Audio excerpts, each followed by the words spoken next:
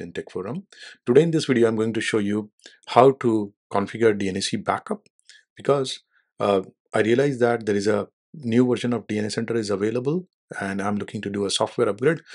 But before we do the software upgrade, it's very important to take a backup so that if something goes wrong, you can always restore to the previous backup and you got a working fabric, right? So let's go and talk about how to create a backup.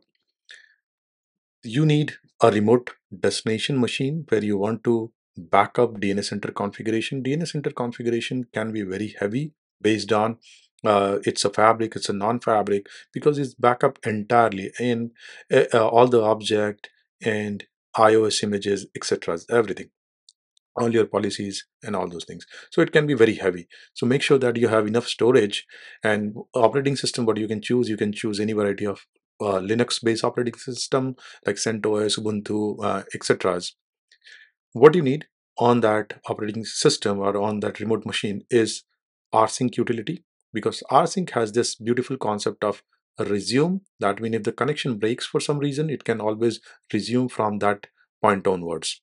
You don't have to start the transfer from zero. How to check that? You can go to var log and look at, this is a Debian example. You can do a dpkg log and search for rsync. I'll show you in the demo. Also, you must have a read write permission to the remote directory. Obviously, this is pretty obvious. And also you have SFTP installed. Installing SFTP is very easy. You can go to this link, linuxize.com, and find the command. It's very easy. In one or two commands, you'll get your SFTPD running, and you can check the status using these commands, and we will show you that. Another check, what we are going to do is a DNAC CLI side of validation, right? We generally don't go to the DNAC CLI, but here I'm going to show you how you can monitor your backup, how you can check your backup history, path, and everything. And to an extent, if you want, you can configure your backup destination from DNA Center CLI itself. So the form, what you will fill on UI, you can do that via CLI as well by using commands something like maglab backup remote update. Uh, put your remote IP address, port number, and destination, etc. All right. So now let's go and look at the demo. You go to your DNA Center. You go to um, not activity. Sorry about that. Go to system. Let me refresh. Go to system. Go to backup and restore. And if you don't have anything, you will not see. If you are coming it first time, you will not see anything. You have to go to configure and configure your remote destination. So in my case, I have this machine I'm using as a remote destination. This is the port number I'm using, and this is the path. Okay. You have to put the IP address, password for the remote destination, and encryption passphrase, so that when you back up, it uses this passphrase to encrypt the backup, and when you want to restore, you need to make sure that you remember your passphrase. So keep it safe someplace. Once you have it configured, you are going to say apply, and DNS Center is going to actively try to log in using that port IP address and port number, going to that path and validate that yes, it has read and write privileges and all good, but it will not initiate any backup yet. So how to, this is the backup configuration. Now how to create a backup, what you can do, you can go to activity, see previous activity and hit create backup.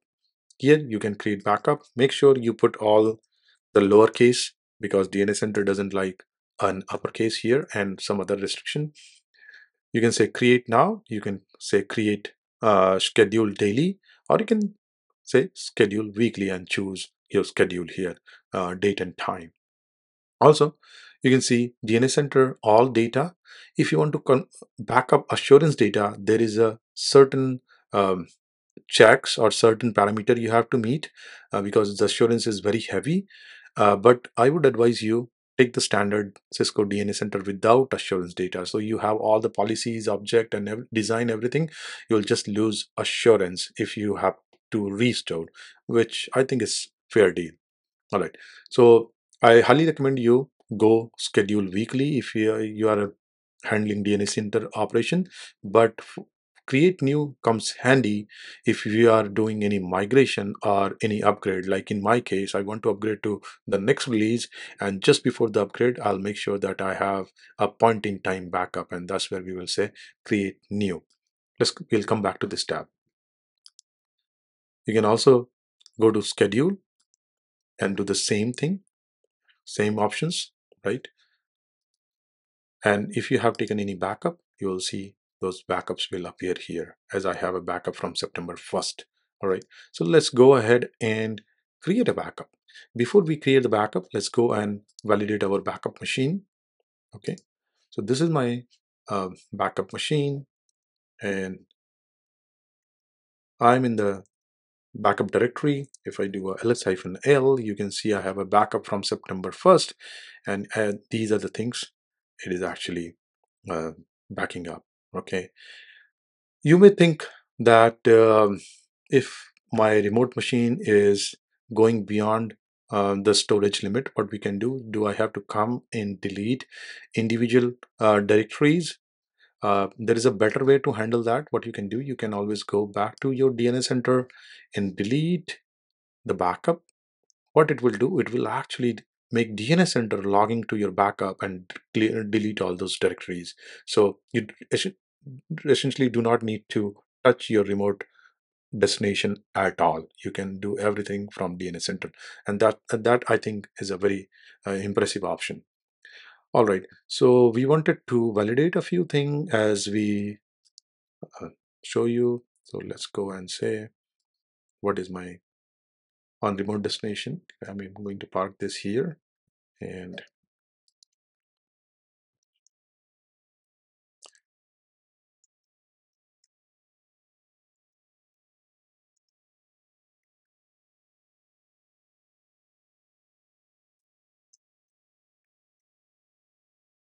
okay, as you can see, this is running. From DNA center side, what you can do, we can just going to run those few commands, what I have shown you earlier. We'll look at maglev backup history.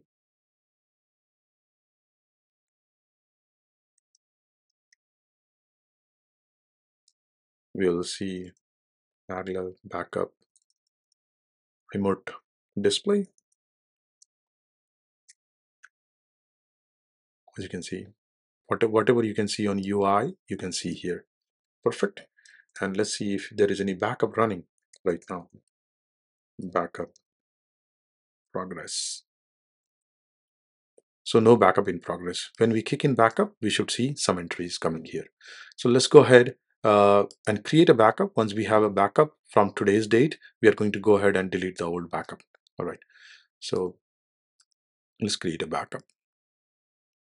And I'm going to say STA wired all.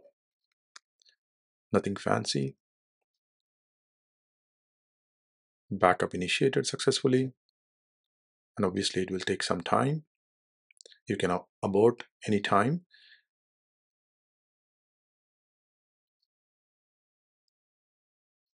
And you can see these are my backup details started progressing. So this is a good time to go and check from DNA Center CLI.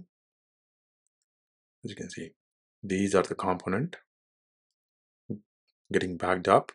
DNA Center will go ahead, back it up to the remote destination, and we should see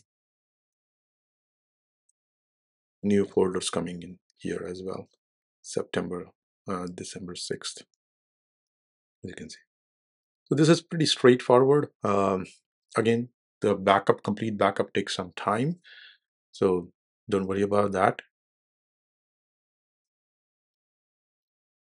And you can see all your backups here. Our goal is create a new backup, and then we will go ahead and delete the old one. It's progressing well. Meantime, okay, Very nice. This is really quick. I'm a little surprised here. Okay, now you can see I have some backup metadata, and if I go to one of them, say cd backup metadata, list that, you can see I have two entities under that. One is from September 1, that's my old one, and that one which I created today.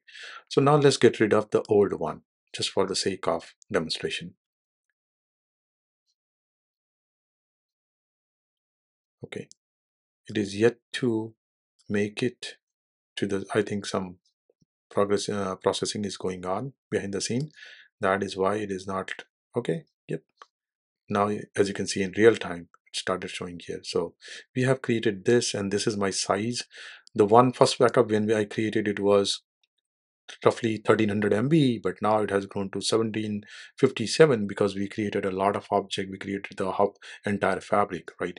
So now let's go ahead and delete this. I'm sure I'm September, correct? Make sure you're deleting the one you want because this action is irreversible. Okay, backup deleted successfully. Final check. Let's go to the remote destination. Now you can see I have only one file which belongs from today's date.